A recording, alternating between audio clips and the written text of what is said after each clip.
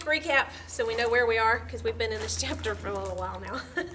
Can't get through it. I think we're going to get through this chapter today. I think. Unless unless God stops me somewhere. Okay. The Israelites went and fought the Midianites. Okay. And I'm going to remind you this because this is going to come back to play in just a minute. They picked 1,000 soldiers from every tribe. There are 12 tribes, so there's 12,000 soldiers of Israel went and fought against Midian. Okay, 12,000. That's an important number.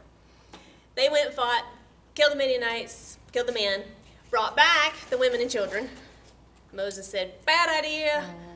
Get rid of the women, get rid of the boys. You can keep the girls. And we went into the reason for that. I don't have time to go back into all that, but there was a reason. It was a good reason, okay? So they did that. They killed all the captives except for the girls. And then last week we talked about how they had to go cleanse themselves because they had all been in an enemy camp and they had bloodshed, you know.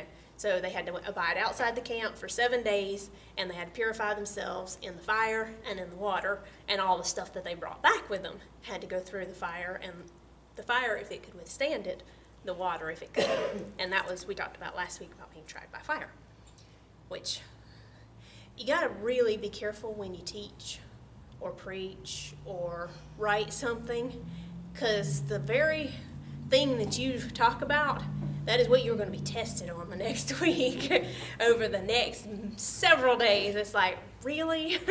It's like, do you mean what you say or not? Are you going to practice what you preach? So, yeah, there was some fire this week, but God got us through. God got us through. So we're good. But this is picking up right after that, okay? Right after the men were outside the camp and they cleansed themselves and whatever, and they can come back in, okay? Okay, all that. Numbers 31, verse 25. And the Lord spake unto Moses, saying, Take the sum of the prey that was taken, both of man and of beast, thou and Eleazar the priest, and the chief fathers of the congregation. Divide the prey into 2 parts, between them that took the war upon them, who went out to battle, and between all the congregation. Okay, so all the prisoners and all the livestock that you brought back, okay, because of course you bring that back, that's useful. All of it, you divide it into 2 parts. A part for the warriors, the 12,000 who went and fought the battle, and a part for the rest of the congregation. Now remember, we're talking about probably 2 million people here. Wow. So 12,000 get half, and the other 1 million plus get.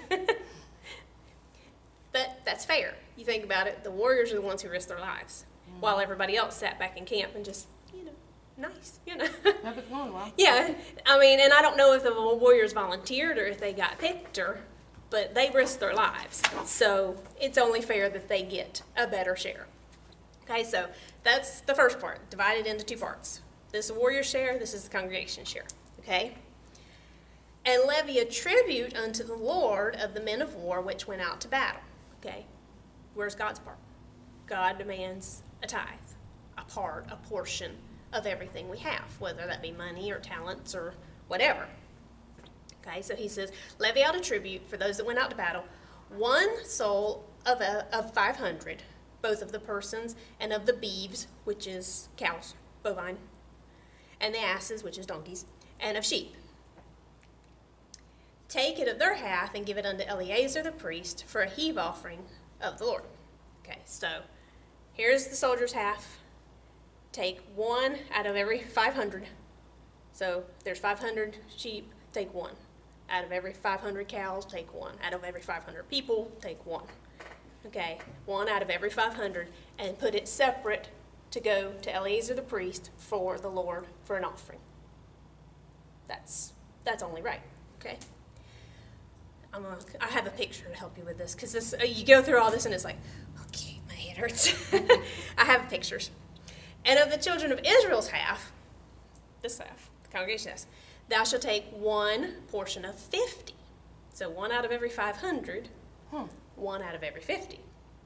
So they're giving more, even though they got less. They're giving more of what they have. Of the persons, of the beeves, of the asses, and the flocks. What's of the what's of the persons? What is that? The people, the girls, the slaves, the girl slaves that, yeah. Oh, hello. Of the young girls, slaves, wives, whatever they were going to do with them, of them, they would basically, of the ones that would go to the temple, they would work in the temple then. I was like, yeah, no, not for sacrifice, but for to work. You know, somebody has to clean all the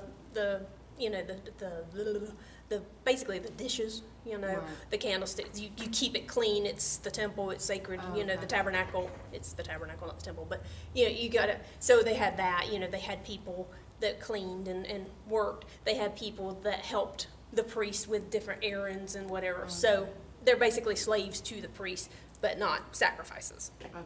Okay. So, But yeah, it's like of all the people and all the livestock, everything that's living, they divide it up. Okay. Good question. And of all manner of beasts, and give them unto the Levites, which keep charge of the tabernacle of the Lord. So you got the priest, he's doing like the sacrifice and whatever, and then you've got the Levites who are in charge of the tabernacle. So, like I said, taking care of whatever they needed done. And Moses and Eleazar the priest did as the Lord commanded Moses. Obviously, okay. So I got some picture for you, and I use this word, and I got to realize, and once I put it on here, I was like, I should have used a different word, but this is the word that it uses in the Bible. It talks about the booty. Okay, that's what it's called. I mean, you know, that's the spoil. That's what they took. Okay. So here we go. Hey, I gotta make it. Right. I like pictures. So here's the total booty. Okay. Total booty. Total booty. Okay. Sorry, I'm still Once they took all the stuff. Oh wow. Okay.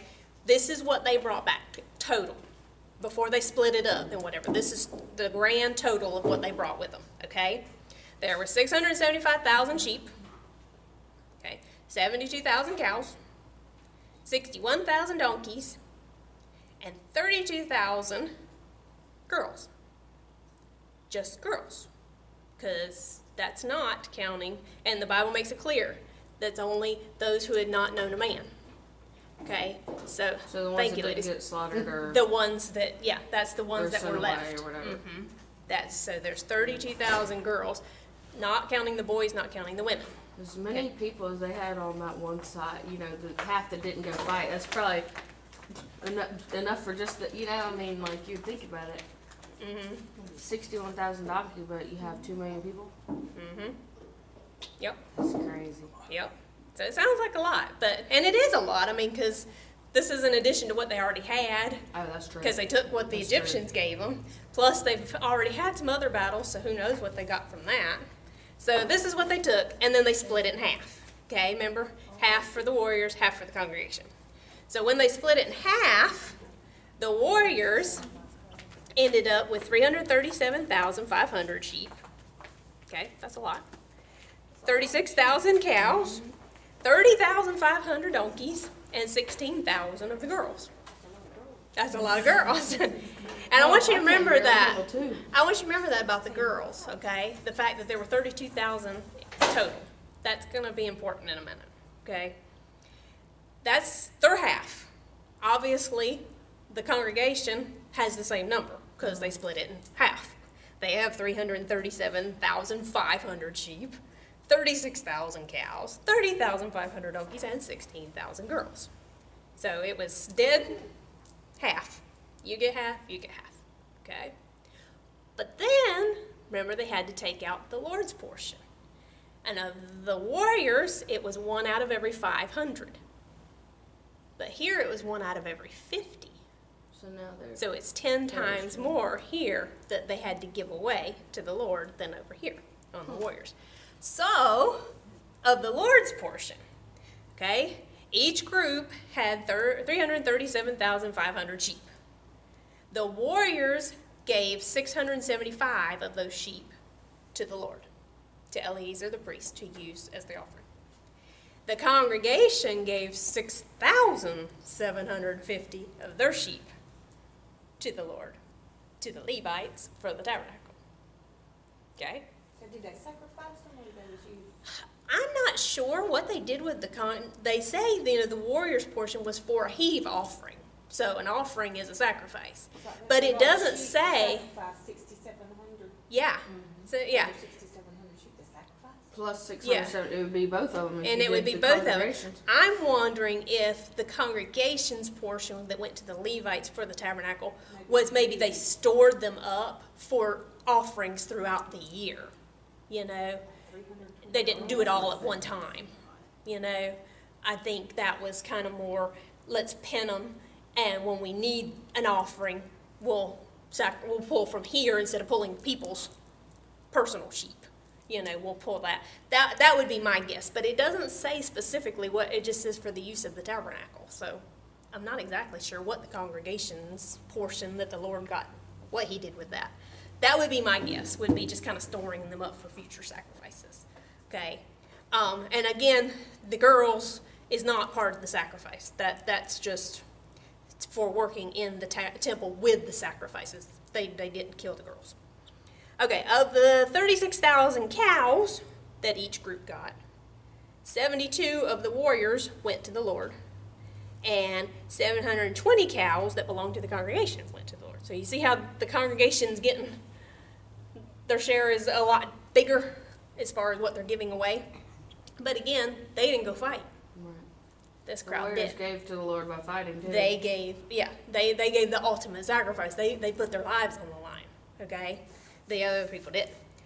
The 30,500 donkeys that each group had, the warriors gave 61 to the Lord, and the congregation gave 610.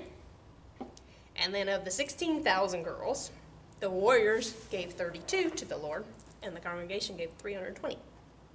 I still think that's a lot of girls. Yeah. I mean, what do you do with it? I mean, I don't know how much help do you need? I mean, you that's what have I'm help, wondering. but, I don't know how much help, but you know they already have people working there already. Especially if they were smaller girls. Right, yeah. And it could be even that they were raising them up in the tabernacle, teaching them God's word, teaching them the law. They could basically be in school. Yeah. They had to now be like the Israelites. They were now Israelites, whether they grew up in Midian or not. Now they belonged to Israel. So it could be that they were in the tabernacle being taught, you know, almost like a school. They were being taught God's ways, God's laws, you know, Israel's history, you know. That would make sense to me. Mm-hmm. So that, still a lot of girls. But it's still a lot of girls. Yeah, it's still a lot of girls. So that's the verses 32 through 46 goes through and does all that. But it goes through and it spells them out in the Old English kind of. There was 30 plus the 7,000 plus the 3,000 plus, and I'm like, oh, yeah. So I already did the math for you. There you go. Thank you. There you go. There's math. So that's what they had, okay? They took a lot of stuff away. All right, now, I want to get to this part because this is where I really want to hang out today.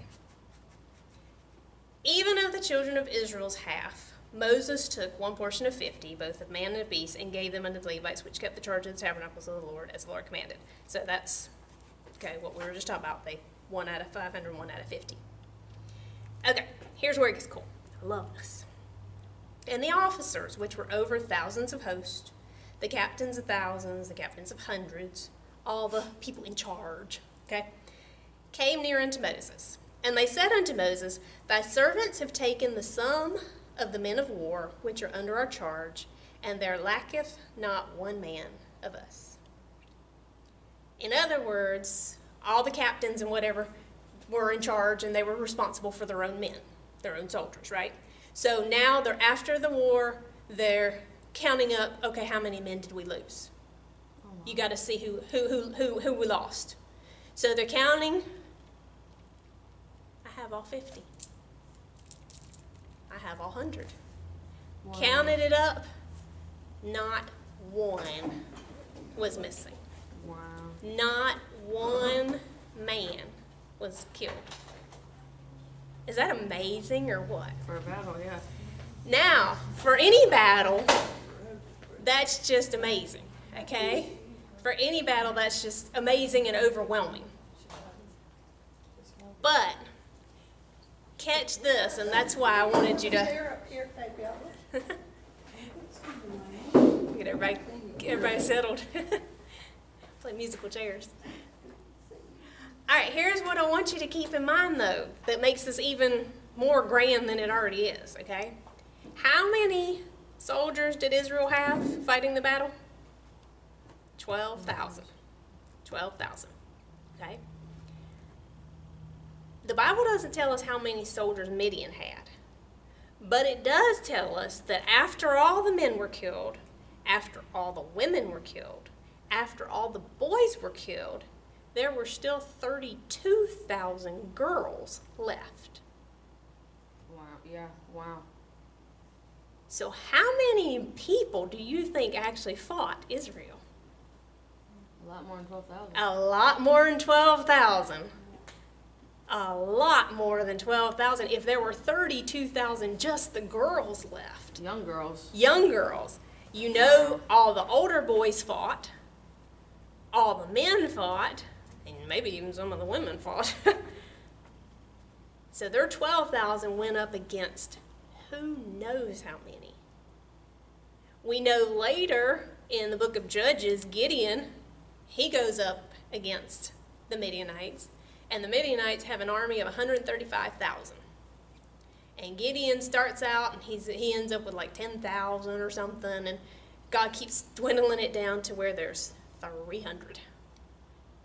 Midian's army, still 135,000. The odds are 1 to 450, which means every soldier is responsible to kill 450 men. Good grief. Yeah, I like them odds. No. But they did it. They did it. In fact, most of them died before Israel even raised their sword because God was on their side. So here, I have no idea how many Midianites they were fighting, but if there were 32,000 girls left, that tells me there was a whole lot more than 12,000 men and boys fighting them. And yet, not only did they win, but they got back, they counted up, and nobody was missing. Not one of their soldiers was killed. That is unheard of. That is unheard of. I've never heard of a battle outside of the Bible where at least one casualty didn't occur. You know? That's the way of war. I mean, casualties are part of war. Somebody's going to shoot you before you shoot them. Yeah, somebody's going to get caught in a crossfire. Somebody's going to step on a landmine. Somebody's going to get, somebody sneaking up behind them. Somebody's going to get hurt. But they said, we've counted, we've taken account. We've taken the sum. And nobody's missing. Now look what they did. I'm going to show you how much Israel has changed, how they are finally growing up. We have therefore brought an oblation for the Lord. What every man hath gotten of jewels, of gold, chains, and bracelets, rings, earrings, tablets, to make an atonement for our souls before the Lord. Wow. You split up the cows and the sheep and, the donkeys and the people, and, we already gave that to the Lord, gladly. But once we saw that nobody was missing, we just don't think that's enough. We want to give him more. So all the gold we took, all the chains, all the jewelry, all the stuff that was worth a lot of money, we want God to have that too. What purpose does God have for rings and earrings and jewelry? And that's not the point.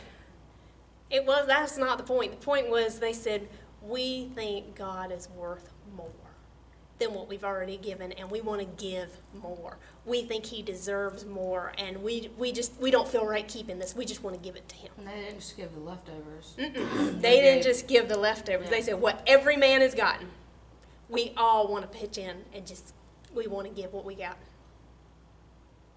Now, when those men were taking that stuff in Midian, they weren't picking it up going, oh, that'd be nice for the Lord, and let's give that to the Lord. And that was not their motive when they got it. They were going, whoa, pretty, ooh, shiny. My wife will like that, That's what they were thinking. That's worth a pretty penny, That's what they were thinking. It was.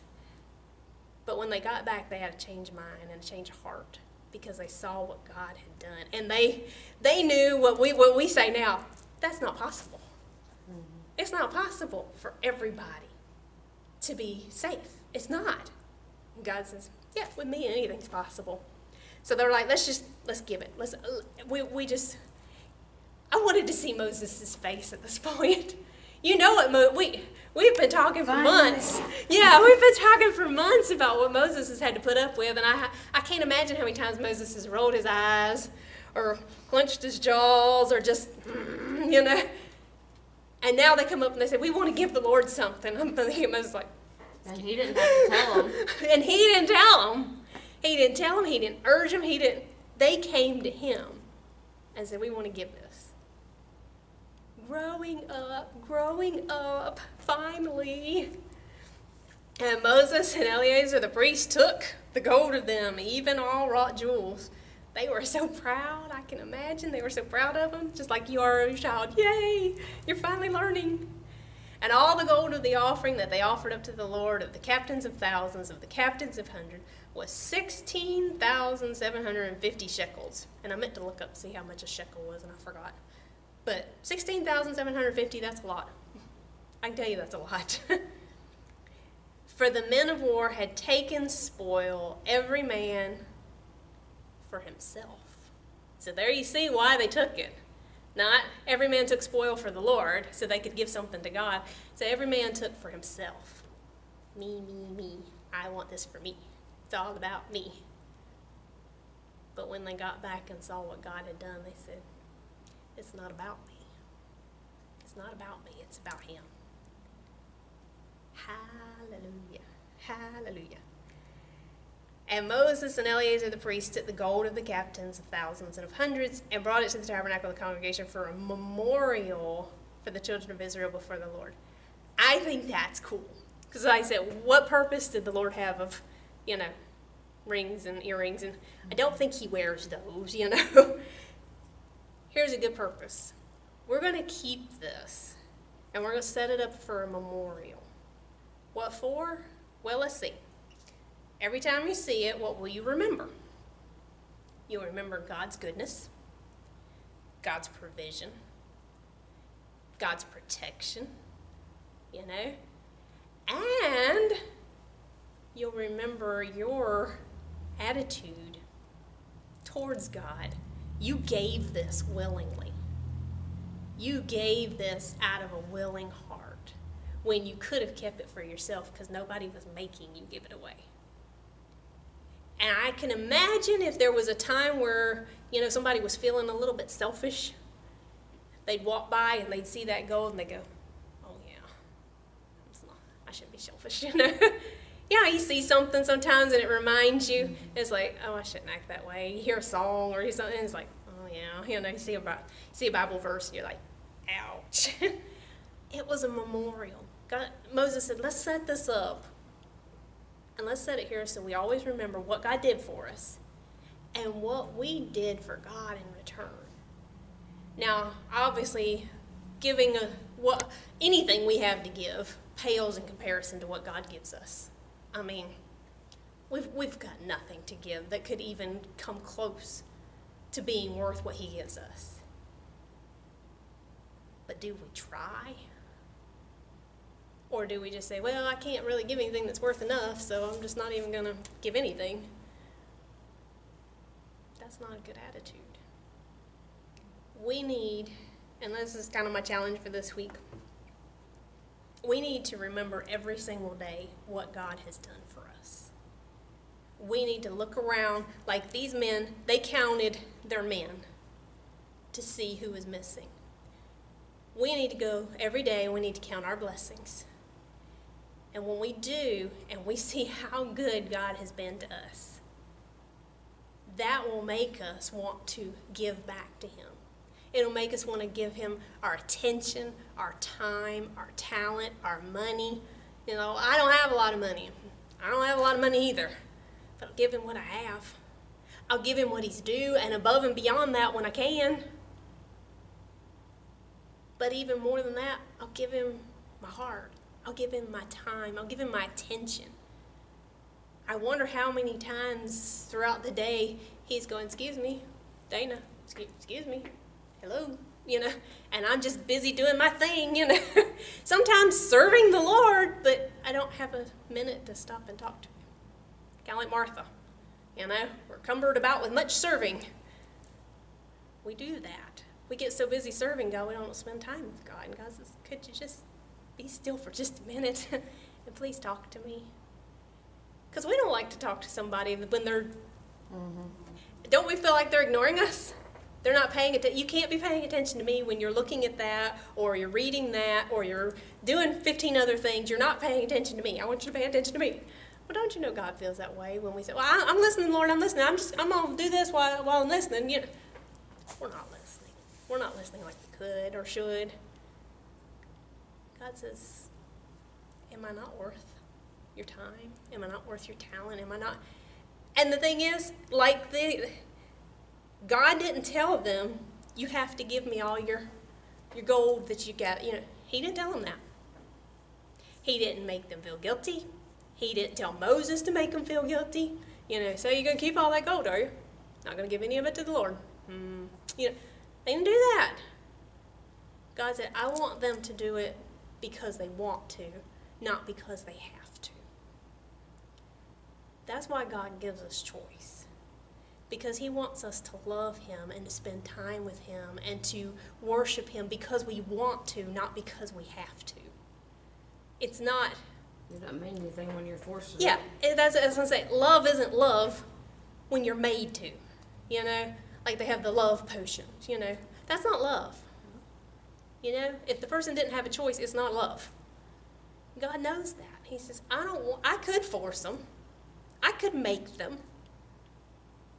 But I want them to do it because they want to. I want them to do it because they love me that much. I want them to do it because they are so overwhelmed with gratitude for what I've done for them that they can't even contain it.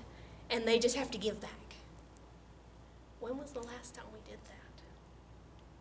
When was the last time we did that? I have a feeling, and this may not be true, but it seems, maybe because I hang out in Christian circles, sometimes we Christians are the stingiest people when it comes to money or time or whatever. You know, it's like, well, I'm busy, I can't help you, you know, I'm busy with my own stuff. And I know we get busy sometimes and we have our own obligations, but when we're always too busy to help somebody else, we're too busy.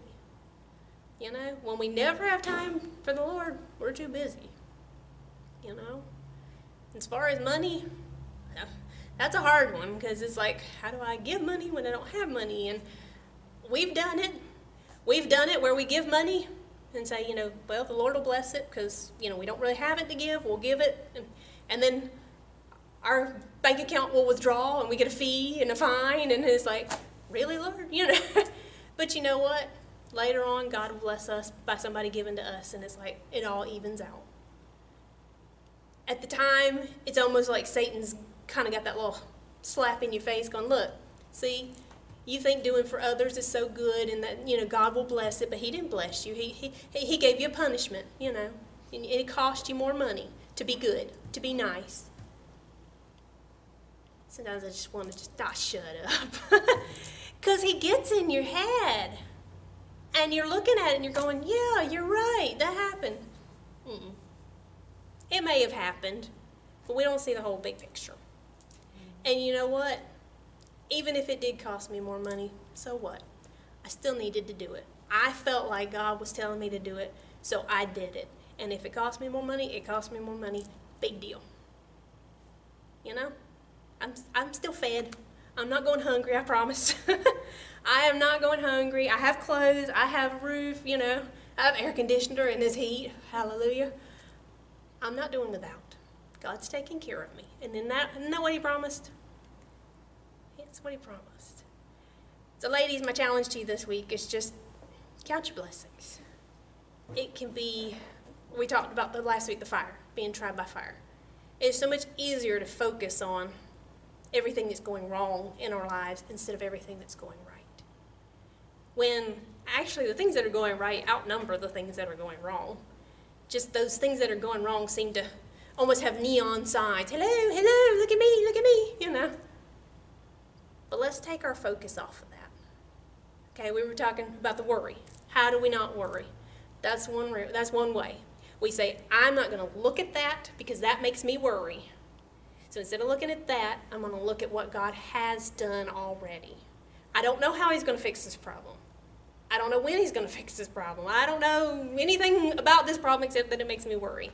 So what I can do is I can go over here and I can look at my blessings and say, God fixed that problem, and God fixed that problem, and God did that, and God did this, and God did that. And you know what? Pretty soon we're not looking at that.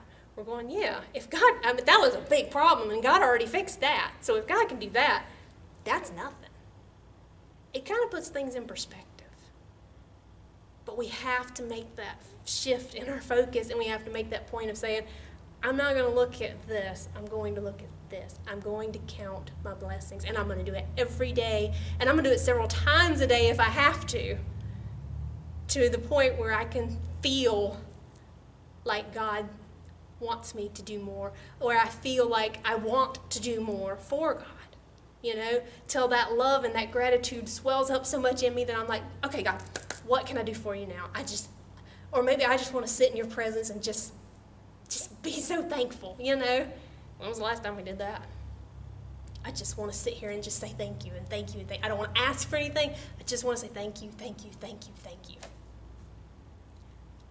I'll start. Thank you, Lord, for this. Oh, and by the way, could you help me with...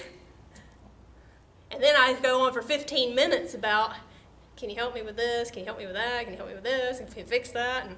And I had that one little, thank you for this. It's not very balanced, is it? Let's keep our focus on our blessings. And let's do like these men. We know these men. Up to this point, they have not been really good people. But they were so overwhelmed by what God did. We need to live our lives overwhelmed by what God's done for us. And the only way we're going to do that is if we focus on what he's done for us. We look at it every single day and say, if I have to, I'll sit there and write them down. And I'm going to be very specific, you know? Because if we just say, thank you for my family, thank you for the world, you know, that doesn't take very long. Well, even then it actually does. But get specific, I mean, you know? And thank him for things he's already done as far as situations he's already worked out, because that helps us remember what he can do, what he's already done, and how he's proven himself. And it'll make us want to just say, here, God, take it all. You can have all of me and everything I have, just take it all. Because that's what he wants. But he's not going to take it. He wants us to give it. And that's the challenge for you this week. And we finished the chapter, yay. Finally. It is 54 verses. I mean, that's a lot of verses. But we did finish. Okay. Anything? Anybody? Yes. Real quick, well, speaking of blessings, praise the Lord, we had a tree get struck by lightning. And it fell on our house. Oh, but praise the Lord for that. Thankfully, it doesn't look like it caused any damage. We haven't figured out a way to pay for it to get chopped down and moved yet, but the Lord will provide. But doesn't, you know, the windows where it was, and thankfully, first of all, it fell in our bedroom, not the girls. Mm-hmm. You know, if something were to happen, it's better it be on top of us instead of on top of them. But it doesn't look like there was a bunch of damage or anything. You know, once we take it off the roof, we'll know more. But right. No windows, especially, were broken and stuff like that. So that's a miracle right there. Yes. That, you know, because we were like, the first thing we heard was like, really, $500-something for the AC. We had this go wrong. Why did we buy this house? And then you had this lesson. What did you tell me last week about that you've not been tried by the fire? I shouldn't have said anything. I was going to say. Because I have, well, and also praise the Lord that after talking to you, you know, it's easy to I get busy and I just don't.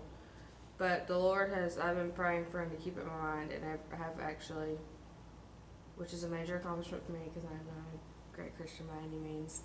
I have read the Bible every day since Sunday. Good for you. So, that's praise wonderful. the Lord that he's kept it, you know, in my mind, which has helped. And helped you make time for it. Yeah. Because we do. I mean, if it's find time, we won't. We have to make time. Yeah. Good. So, I'm glad to hear that. praise the Lord. Yes. God's That good. is. That is. Can I say something? Absolutely. really, that's very true. This morning I get up and I sit and read my Bible.